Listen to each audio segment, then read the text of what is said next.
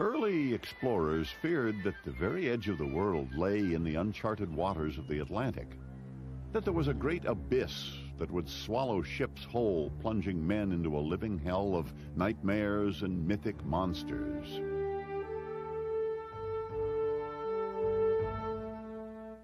So when Columbus stumbled onto the New World, when he came to places like Panama in 1502, he was surprised to discover seeming paradise.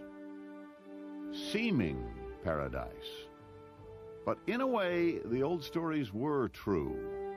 For there were monsters in this paradise. There were frustration, disease, and broken dreams.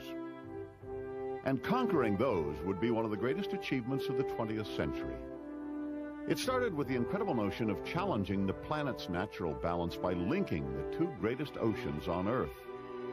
To slice a waterway across the continental divide of Panama and bypass the navigational gauntlet of South America. There was more at stake than improved shipping lanes. This would be Mother Nature's last stand. People would have to declare dominion over the very form and function of the land. It was the most important engineering project of its time, involving the largest earthen dam ever built, the largest man-made lake ever created. The epic effort was accomplished only through the grueling labor of 100,000 workers, whipped by the ambitions of powerful men who enjoyed breaking all the rules. In the end, it would cost billions of dollars and claim thousands of lives. The Panama Canal, and the world still ponders the profound implications of this modern marvel.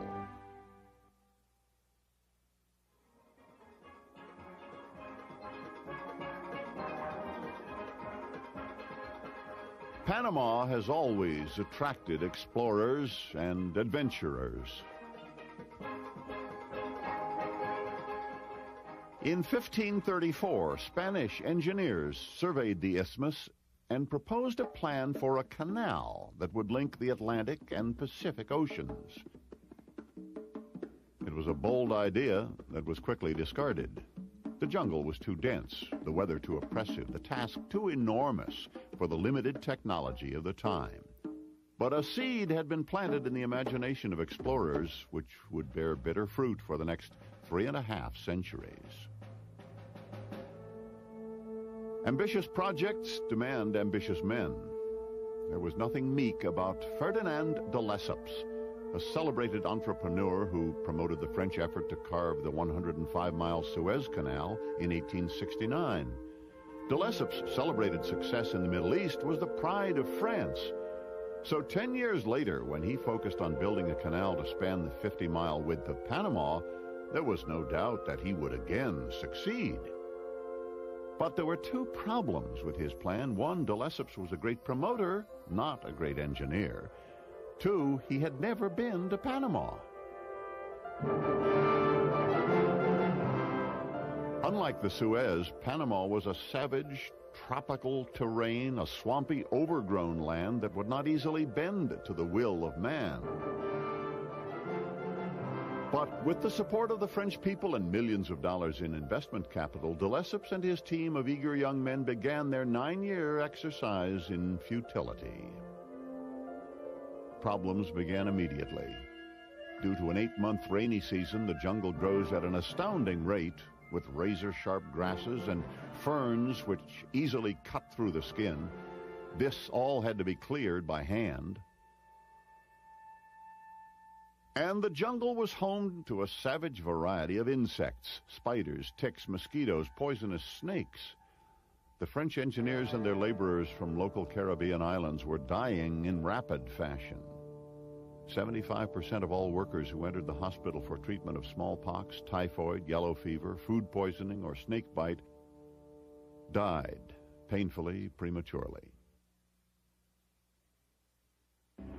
Most of the illness was blamed on malaria, which the French believed was caused by deadly vapors seeping from the rotting jungle. Despite solid medical evidence, the French refused to accept the fact that many tropical diseases are carried primarily by mosquitoes. De Lesseps and the French had the will, but not the way. Their plan to carve a sea-level canal had never been practical. The unstable earth of the Panamanian mountains is prone to sudden slides and could never be tamed by the primitive French construction equipment. By 1889, the Europeans had run out of money. They left behind rusting hardware and the corpses of more than 20,000 men. Those who survived were credited with causing the worst financial failure of its time, a $300 million catastrophe which nearly toppled the French government. But the dream of building a Panama Canal was not dead. Every man had a job to do, and he was to do it to the best of his ability. Because the French had failed, and we were determined to make a success of building the canal, not only for ourselves, but for the United States government and for the president.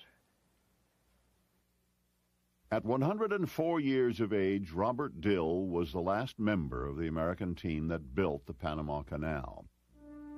When he arrived on the Isthmus in 1911, the canal symbolized America's emergence as a world power, and President Theodore Roosevelt was the embodiment of that spirit. Teddy's advice was to speak softly and carry a big stick, but he never spoke softly. His mythic image had been forged in 1898 during the Spanish-American War, when as Assistant Secretary of the Navy he had led the Rough Riders on a bloody charge up San Juan Hill. The public applauded the victory, but Teddy was upset that badly needed support from West Coast battleships was not available for his Caribbean campaign. He saw an immediate strategic need for a canal that would facilitate a two-ocean navy. After the fighting, Teddy became vice president on the winning Republican presidential ticket in 1900. A year later, when William McKinley was shot to death by an assassin, Roosevelt became president.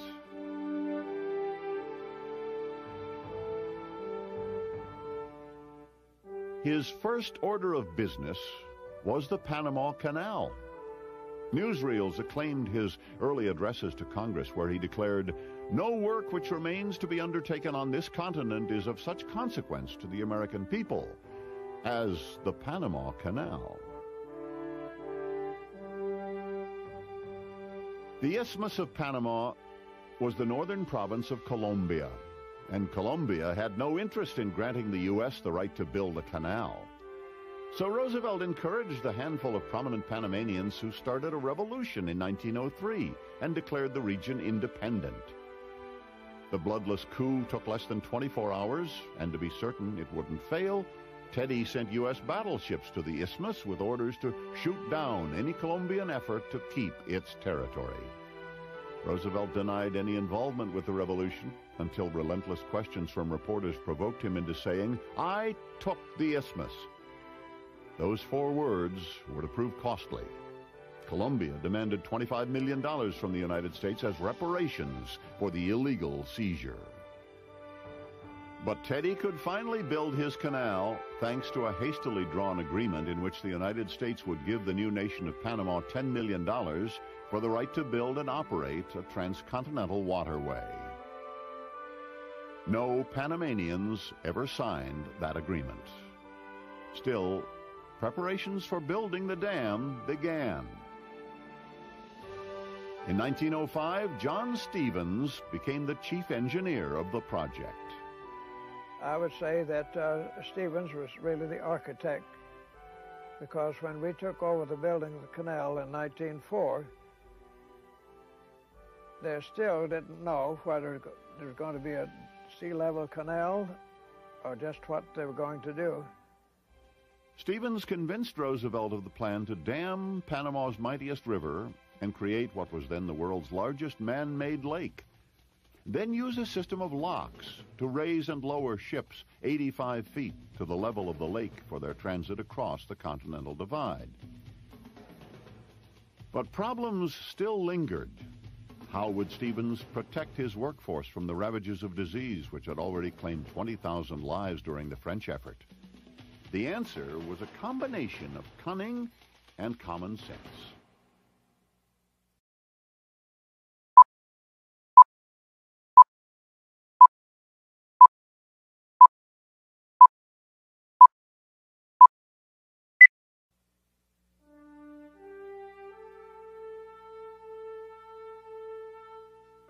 At the turn of the century, Panama was a death trap.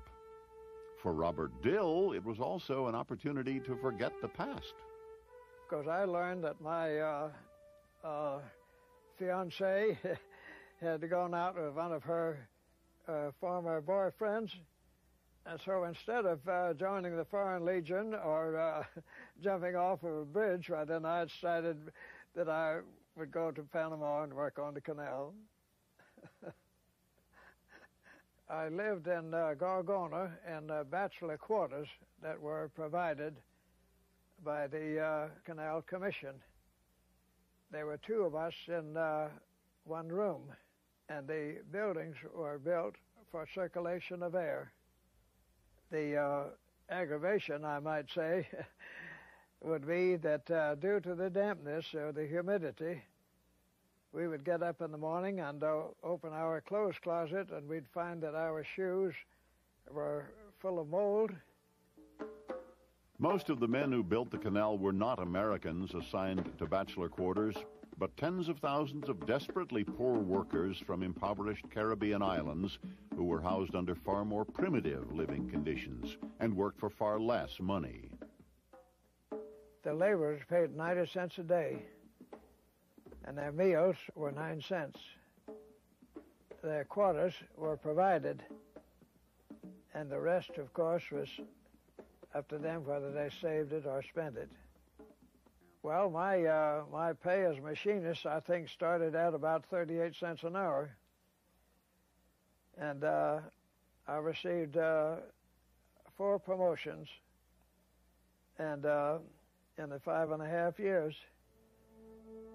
There was only one thing equal between the Americans and the massive black labor force: the possibility that tropical diseases would claim their lives. It was a reality that Roosevelt had faced during the Spanish-American War.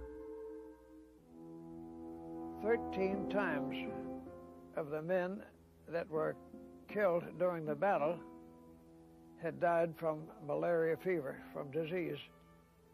So when Teddy Roosevelt knew that we had a sanitation problem to solve, that Dr. Gorgas was the man for the job. He was the man that eradicated, is a word, the malaria fever and typhoid in Cuba. He felt that in addition to the health situation, we had to build streets because some of the streets were drainage ditches. And he called off all the work on the canal until they got in a sanitary condition to where the men then could feel free to work. That had to be done first. Drainage ditches were cleaned of standing water where mosquitoes breed. Swamp grass was trimmed to allow small fish to feast on the insect larvae. Ponds and puddles were sprayed with a film of oil to kill the newly hatched insects. Living quarters were fumigated, and insect screens were attached to windows. As the environment was being controlled, massive shipments of sanitation materials arrived. 120 tons of insecticide, 8,000 pounds of soap, thousands of buckets, brooms, and rakes. In a few months, the men had accomplished the impossible. By Christmas of 1905, yellow fever had been eliminated in Panama. But health did not come cheaply. Every mosquito killed cost the United States government $10. But the government went even further to protect the workers. The men were prescribed regular rations of quinine.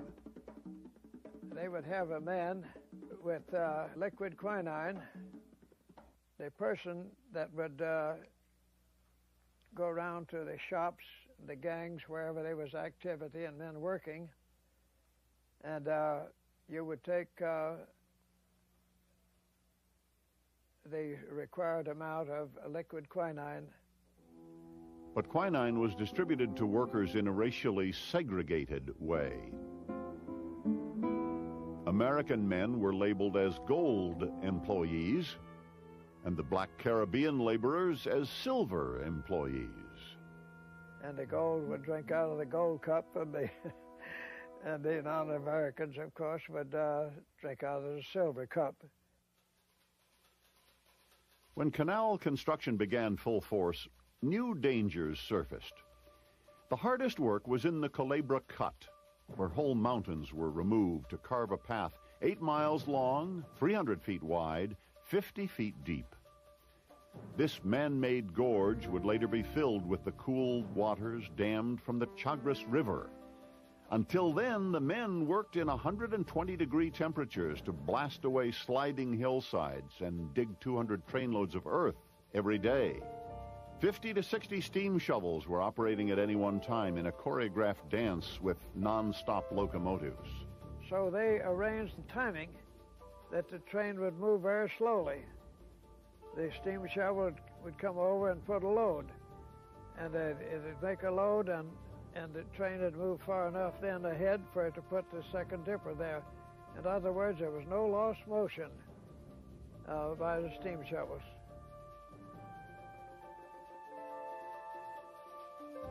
Special dumping devices allowed the trains to be unloaded with one giant sweep, depositing millions of tons of soil to create a huge earthen dam, 1.5 miles long, a half-mile thick at the base. It would take that much volume to hold back the water of the huge man-made lake. Meanwhile, in the cut, 61 million pounds of dynamite was the primary tool for moving earth. The explosive force was equal to all the firepower used in all the wars the United States had fought up until that time.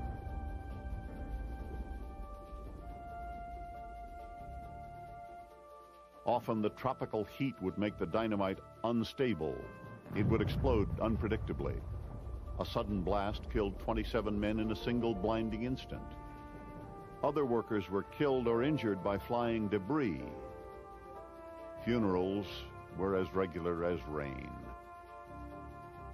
Sometimes the blasts sparked deadly fires. A Panamanian fire department was formed to respond, but was largely untrained in the techniques of fighting fires. The Panamanian fire department, instead of going around, and fighting them back, they just followed with it. And when it exploded, I think there were 6 or 7 firemen that were just blown to bits. It was not uncommon for workers to be ground under the wheels of the speeding trains, caught unaware due to the deafening noise at the site. But Teddy Roosevelt was pleased with the progress. The American effort was digging in a single day what the French had taken a month to match. In 1906, Roosevelt decided to see the work for himself and arrived in Panama for an inspection tour. The first time in history a president had left the United States while in office, and the first time a world leader had ever posed for photos in the seat of a steam shovel. It was in November, which was the worst month of the rainy season. And when he saw the conditions under which the men were working, their sincerity, their determination to get the job done, he felt that they should have a pin or a badge or something. So he had French junk sent to the Philadelphia Mint. And there were over 7,400 medals that were struck and were given to those who had served 2 years or more during the construction days. The medals struck from the steel of discarded French construction equipment featured a cameo of Roosevelt. My medal, number 6726. There's a lot of history between number 1 and 6726. Digging the waterway through the Panamanian mountains was a monumental feat, but that was only part of the construction process. The locks which would lift and lower ships from the elevated canal were equally mammoth structures. Their jobs would be to raise the world's largest ships to the height of a 7-story building. Built in 36-foot sections, they were the largest concrete structures on Earth, 1,000 feet long, 110 feet wide. Each of the 6 locks could hold an object the size of the Eiffel Tower. They were designed to fill with water flushed in from the lake through pipes the size of railroad tunnels, with 2 valves weighing 10 tons each. Even though the lock doors weighed 700 tons, they were so perfectly balanced that their opening and closing required only the power of a 40-horsepower motor, the same power used by many industrial lawnmowers. The locks operated exclusively from electricity, a radical new technology for the time, and their power was to be generated by Gatun Dam, a 1.5-mile-long earth barrier made from the soil of the Culebra Cut. Because of the enormous volume of water in the man-made lake, the dam is designed to process in a single day the water equivalent of 2 Niagara Falls. The Panama Canal represents a perfect balance between technology and teamwork, dreams and determination. It was born of a unique convergence of men, might, and money, which defined a defiant age.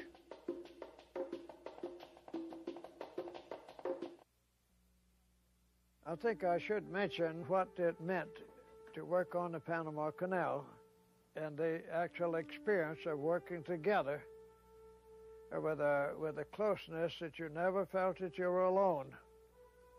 And if you were working with a group, if for some reason one man fell out, well, then there was others right there to take on his part. There was no such thing as saying, well, that's his job. It is our job. The epic nature of the Panama Canal inspired a spirit of camaraderie among the workers, but the project could test the strongest of men. In February of 1907, for personal reasons, Chief Engineer John Stevens resigned his post and left Panama. It disheartened the crews, but it enraged the president. President Roosevelt was set on appointing a new man to head the effort who could not leave his post. That man was George Washington Goethals. He was regular military, demanding, authoritative, and best of all, if he tried to quit, he could be court-martialed and sent to prison. Every day was a work day, and of course, Sunday we were all supposed to observe the Sabbath, but there was always necessary work to be done that couldn't wait for Monday. The military regimen pushed the project over the top. In the end, 12 million cubic yards of concrete were set in the locks, and enough dirt was hauled from the Culebra Cut to equal 3.5 times the volume of the Suez Canal. On May 20th, 1913, Joseph Kirk in Shovel 222 met D.J. McDonald in Shovel 230 at the bottom of the excavation. The digging was done. The canal was prepared to be filled. 4 months later, workers placed the final dynamite in a small dike that held back the Chagres River. We were very, very proud to be successful. And when the canal was completed, and when they blew up the dike at Gamboa, why, I'll never forget the applause or the noise, the whistling and the yelling and all that everyone made that were standing on the banks of the canal when the dike was blown up. The water started flowing, the locks were filled, and when the level had risen, a tugboat was draped in flags and sent to make the first trip through the greatest engineering accomplishment of its time. Thousands cheered the triumph, but the cheering did not last long. By the time the steamship Ancon officially opened canal operations on August 15, 1914, 10 years after the work had begun, the story of the Panama Canal was buried on the back pages of newspapers. Because just days before, Europe had erupted in war. At first, America was determined to stay out of the conflict. Instead of fighting, we put on a fair. The spectacular Panama Pacific International Exposition in San Francisco, celebrating the ingenuity and magnificence of America and the canal, and marking the emergence of the United States as a cultural and technological world power. But the rest of the world didn't have time to celebrate.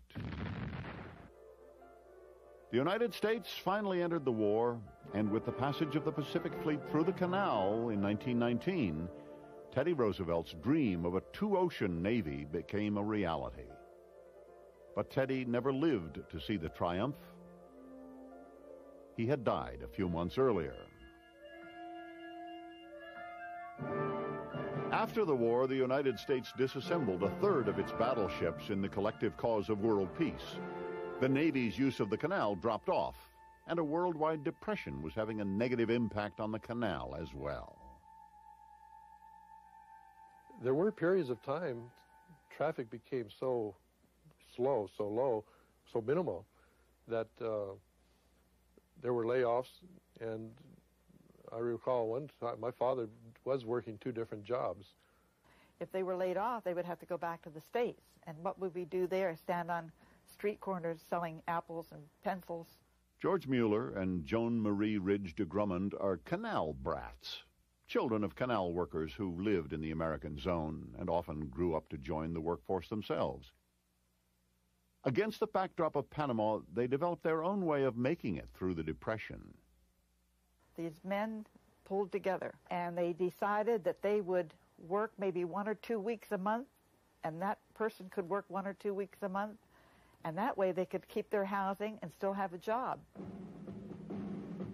But with the basic canal construction finished and most of the workers shipped back home, the American presence in Panama became a military one.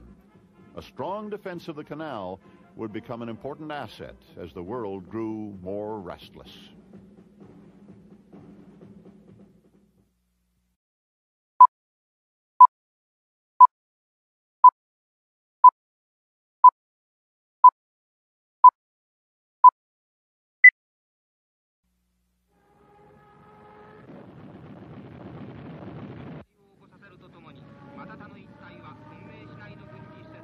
December 7th, 1941.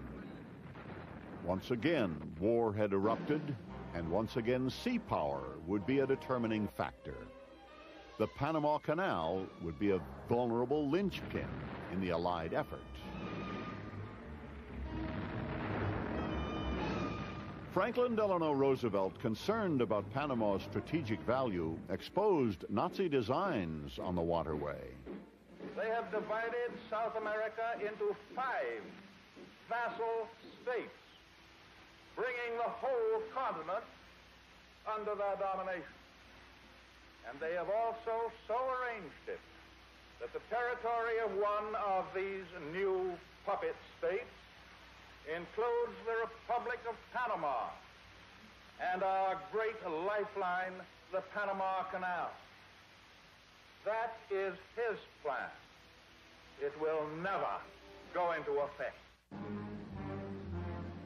In April 1941, the U.S. Coast Guard seized several Axis ships to prevent the widespread Nazi sabotage plot, which included the scuttling of vessels in the canal. The fear was rooted in reality, for Germany, in conquering its weaker European neighbors, had gained control of some of their colonial footholds in the Western Hemisphere. This put the canal within range of air attack.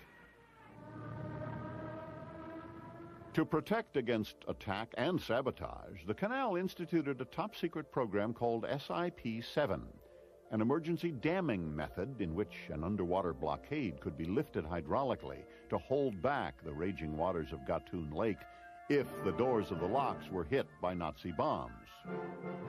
Should a gate be damaged by some wartime activity, they could easily lose all the water in Gatun Lake. And that was one of their concerns. It could be activated in minutes, even by hand, if all electricity were cut off. SIP-7 proved to be an integral part of America's wartime defense. But the canal had another unusual influence on the war effort.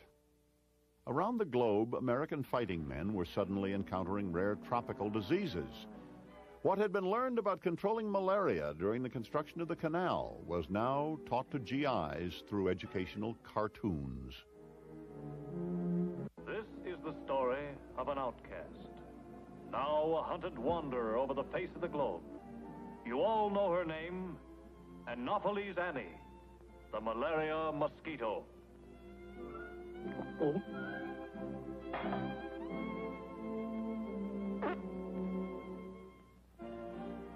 To look at me now, you wouldn't hardly believe it. But back in the good old days, I was really some stuff. Yeah, I took my drink straight. But the boys got theirs mixed with a Mickey Finn.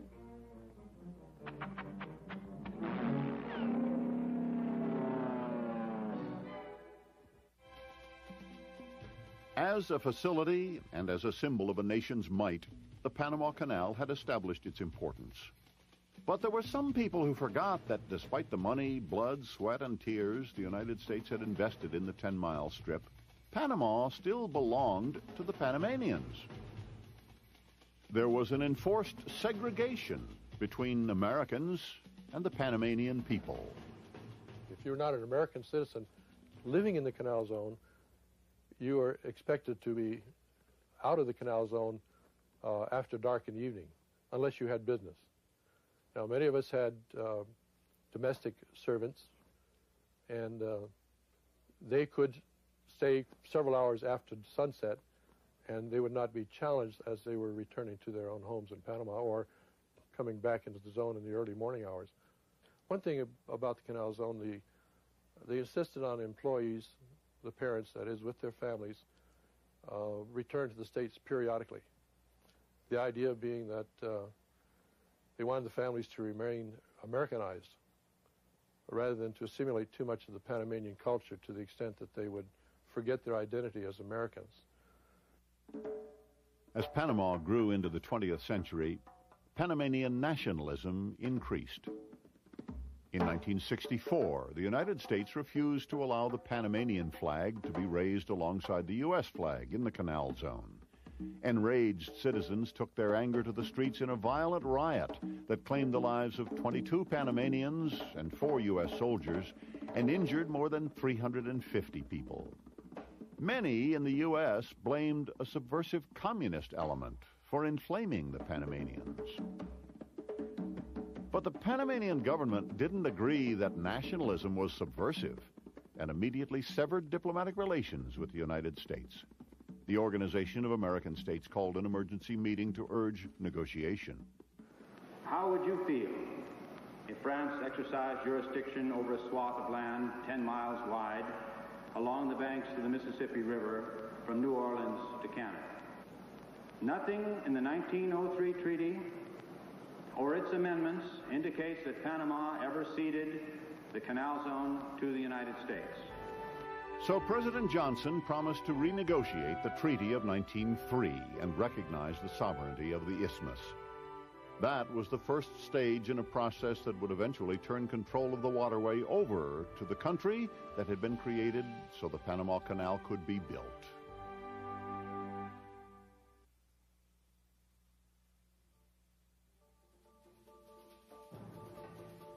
The economic advantages of the Panama Canal are obvious. Its unique geography facilitates trade with a direct water link between Europe and the Pacific and trims nearly 8,000 miles off the shipping route between New York and San Francisco. The engineering behind this modern marvel is ingenious, and the transit of ships a masterpiece of choreography. The route begins on either the Atlantic or Pacific entrance, where vessels make their request to Canal Traffic Control for permission to pass through the locks. The locks are double-sided, permitting traffic to flow in either or both directions at once.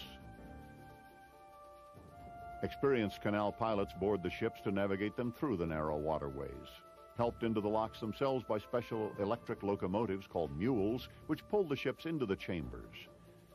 Except for the opening and closing of the massive lock doors and the towing of ships into the lock chambers, the entire raising and lowering operation works from gravity. Panama's jungles receive 100 inches of rainfall each year and flush billions of pounds of water from the high regions of the Continental Divide to the Atlantic and Pacific. As the water fills the lock chambers on its way to the sea, ships float on its surface and rise without mechanical assistance.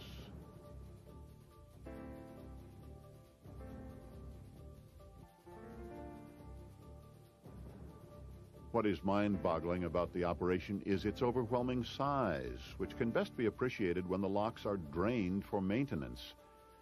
Repair and upkeep is an ongoing demand, with over $100 million spent in the last 10 years on improvements. The difficult handwork is accomplished in largely the same fashion as in 1915. A human touch is required on every square inch of the locks.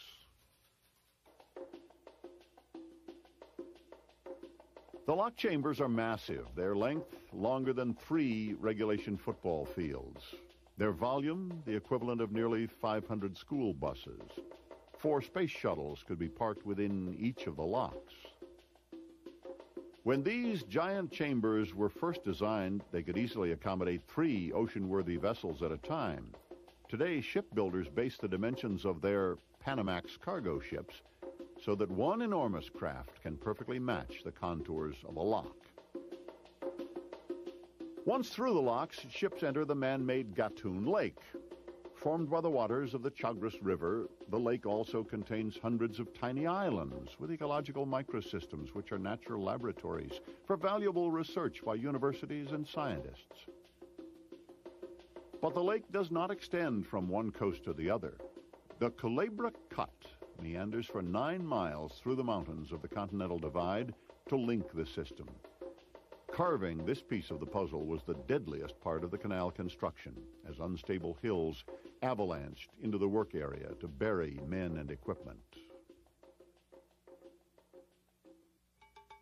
Even today, the most intensive canal maintenance efforts are focused on the treacherous Culebra Cut. Since its original construction, this channel has been widened from 300 to 500 feet to allow passage of wider modern vessels.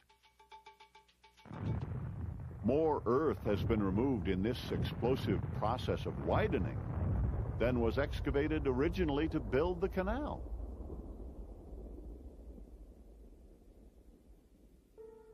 The enormity of contemporary ships contributes to the erosion of the canal's narrow banks as the churning of their giant propellers scour the canal's shallow base, dislodging silt. More than 500 men labor 365 days a year in a constant dredging operation to remove 2.5 million cubic yards of soil each year.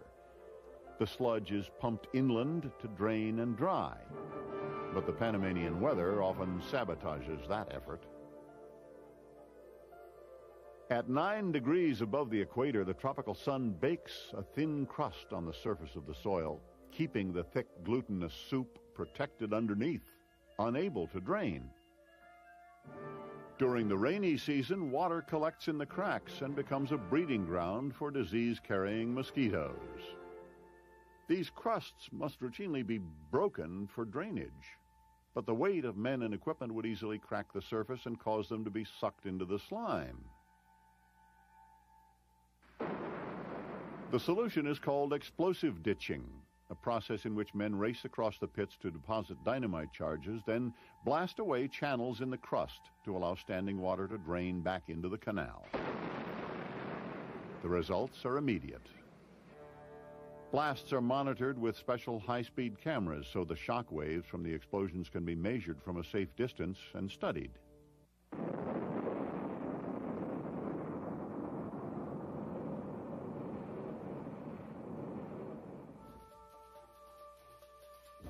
As in the original construction of the canal, a massive full-time crew of more than 8,000 people are constantly blasting, digging, and dredging to maintain the canal.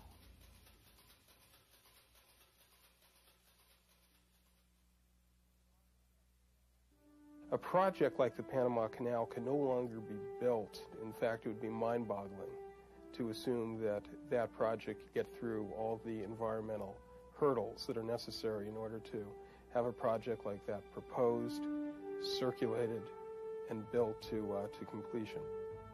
When Teddy Roosevelt bullied the Panama Canal into existence, he didn't have to contend with the legal challenges which would today prevent the first shovel from ever breaking earth. In that sense, the canal is the last hurrah for the kind of ambitious project which would dare to change the shape of the world. Yet the waterway has found a permanent place in the imagination of man. Over 500,000 ships have made the 9-hour voyage from sea to sea over the Continental Divide spanned by the Panama Canal.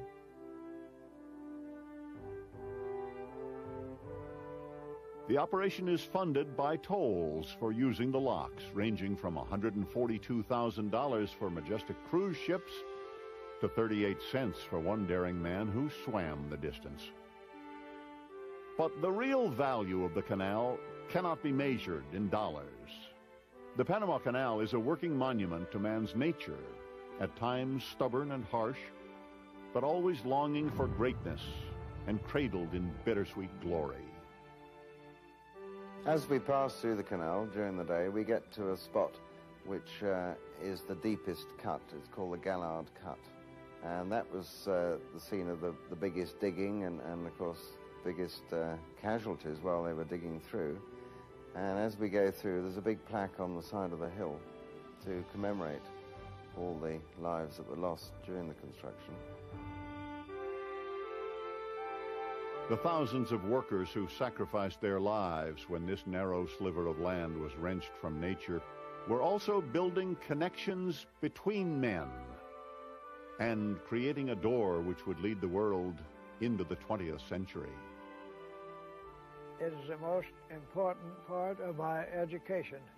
I learned things there that cannot be written, some that you can't learn from textbooks, and no one can teach you.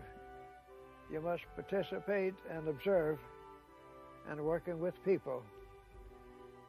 I wish now I had stayed, but that's another story.